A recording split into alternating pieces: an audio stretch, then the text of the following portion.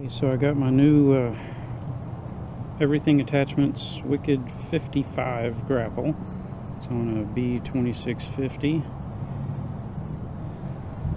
Just got it plumbed with new hydraulic couplers, and these are the flat face couplers. Get in here real tight. Got one male and one female on each side, and they work great. I'll take one off for you, put it back on, show you how easy it is.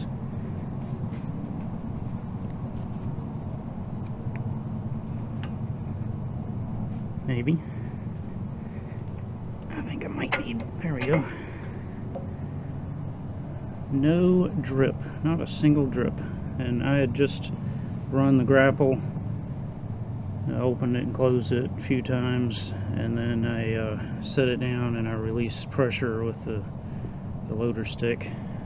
So you can see it's wet a little bit there. If you can see it, I don't know, it might be dark, not focused.